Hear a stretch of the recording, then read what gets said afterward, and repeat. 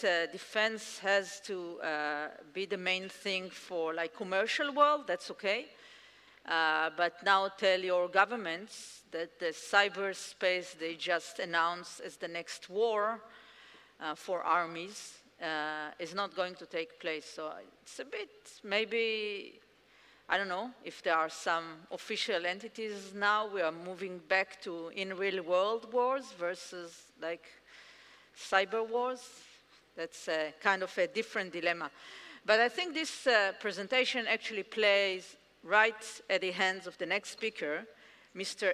Chee Khern, who's the permanent secretary of the Smart Nation and the Digital Government Office and the chairman of the Government Technology Agency in Singapore.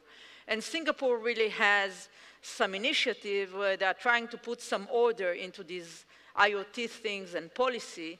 And let's see, how he addresses some of the challenges of the IoT space in terms of regulation and policy. So welcome, Mr. Chee Khern. It's hard to...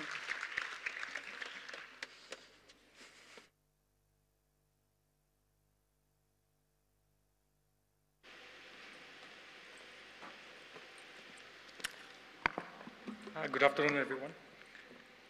The topic today was rather broad, so I had to find a way to narrow it down. And I must say the two speakers that came before me has covered quite a lot of the stuff that I wanted to speak about. And one of the ways in which I narrowed down the topic was to actually want to talk about the Internet of Things rather than just digital in general.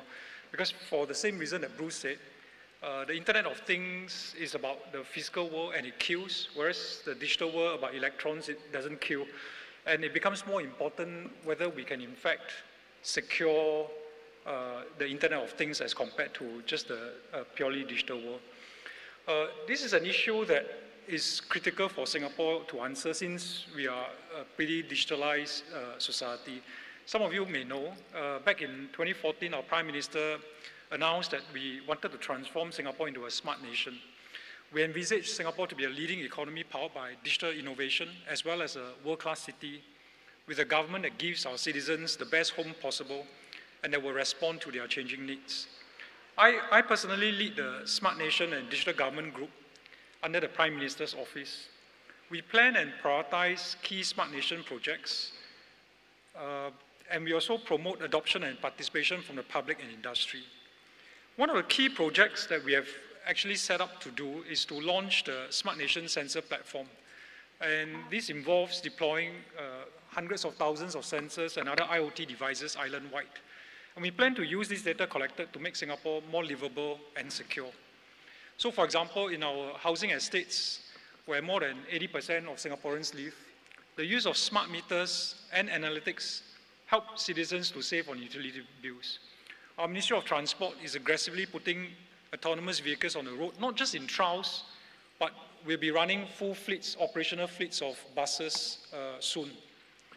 The Ministry of Health is transforming medical care in our hospitals, where IoT is also extensively used in our hospitals. So IoT systems are tightly bound to cyber physical systems, and as I said, these systems kill, and that's why we are very serious about cyber security for IoT. Some of the examples of why it's so important, I think Bruce has gone through, so I won't belabor the point. I'll go straight to then how do we approach this idea of trying to secure the Internet of Things? And the short answer is similar to what Dorit and Bruce have said: we can't secure everything. And the fact that we start the mindset that we can't secure everything means that in a way we can become more focused. We don't dilute our efforts by trying to do too much. We have a framework whereby we decide what are the more important things we have to secure. And the framework we use, it's mainly, the CIA framework: confidentiality, integrity, and availability. For confidentiality, it is context-aware and situational. In the Internet of Things, many individuals and entities are involved in the process of data collection.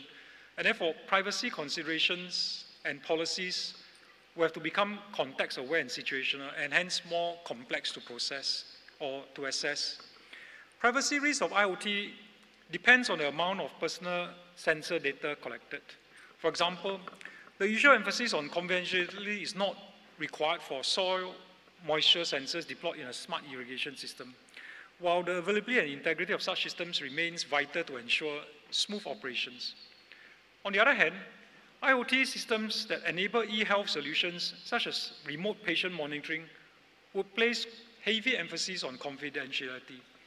Personal information gathered from these IoT systems could reveal that a person suffers from specific illnesses and could be used for specifically attacking that person. So within the Singapore government, we are undertaking a comprehensive revamping of our system of data classification that would allow us to address data and treat it according to its sensitivity or confidentiality. But for IoT systems, as what Bruce says, even more important than confidentiality is actually the integrity and the availability of the system. With IoT capable of actuation, we are able to give autonomy to the objects and to enable automated decision of physical world actions.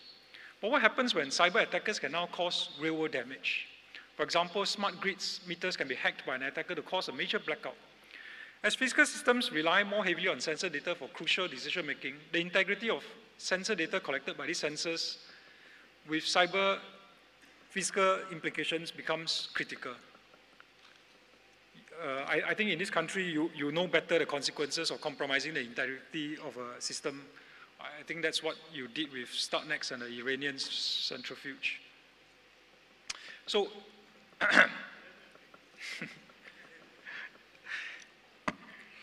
so the customization of systems to protect integrity, in a way, is more important than systems to protect confidentiality, and this is not something that traditionally the architecture of digital systems is focused on.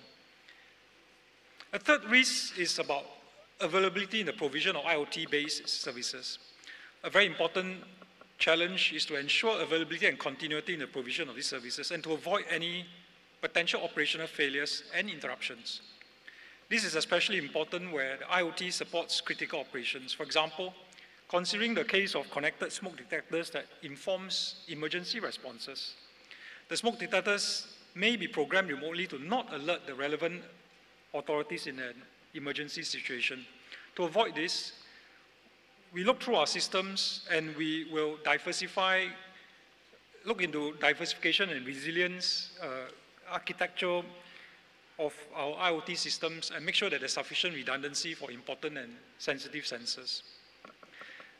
But to differentiate systems according to levels of CIA, confidential integrity, availability that we have is technically complex.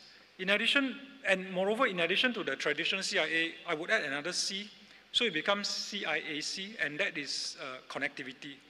It is not just about how sensitive a system by itself is, or not just about how sensitive the data inside is, but it's also about how extensively connected it is to the rest of the system.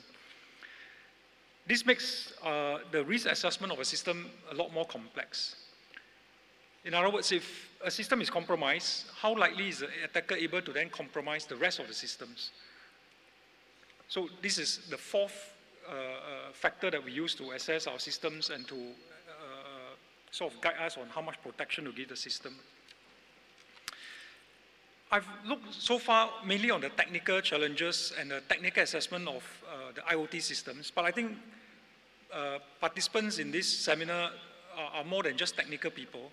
And as Bruce says, a lot of the response, if we are to be successful, will come in more than just technical means. We have to go beyond the technical.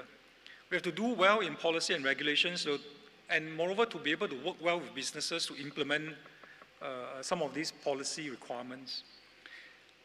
And not only that, we have to also focus on education, training, and building up a big pool of experts in all these fields of digital technologies, and not just in narrowly cybersecurity, but also in data engineers and scientists, as well as AI experts, as these techniques can be used to great effect in cybersecurity. They're all complementary. But given the time that I have, I will only briefly mention two particularly big policy challenges that I think we face.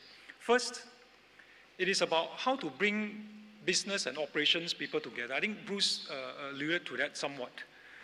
unless the technical people have a clear understanding of the operation requirements or the business requirements of systems, it would result in either overprotection or insufficient protection, and it will also result in a lack of coordination that overall decreases system stability.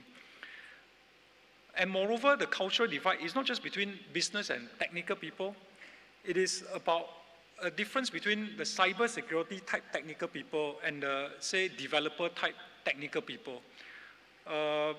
In the developer community, the mantra, this thing about being agile, start small, build fast, the whole mentality is that when you build small, you are not really very concerned with the heavy cybersecurity requirements. You're not very concerned with the regulatory requirements, and you just start, and the whole notion of security by design is really quite misleading. There is very little of security by design in so much of what is being built. And the focus is really just on good user experience and good user features. To try to add on good cybersecurity features later on is then not just difficult, but I think in many cases it's just about impossible. So if you want to do better in this, I agree with what Bruce says. Governments, businesses have to make our requirements known, particularly for those aspects that we really want to protect. You can't apply the typical agile development where you start small, disregard regulatory requirements, disregard cybersecurity requirements, and just hope that it can be added on later on. A second policy challenge that I see is about how industry can participate in IoT security. We need a model where the industry and government work hand in hand to combat IoT threats. Instead of the government just being a regulator, we could offer our IoT systems as test beds for the industry to obtain data and telemetry to customize their solutions. With access to data from government IoT systems, the industry can then invest in R&D to improve the overall security posture of IoT systems. This may not be true in all countries in the world, but in Singapore, where the government demand is significant, it can be a very useful way. So as part of our Smart Nation Sensor platform that I mentioned to you earlier, we are using smart lampposts in Singapore to engage the industry to develop and test bed feasibility of IoT security standards. We just came from visiting Argus this morning on vehicle cybersecurity and offering test beds where companies like that can test their cybersecurity systems and solutions would also help, because they help inform the overall development of these cybersecurity systems and architecture.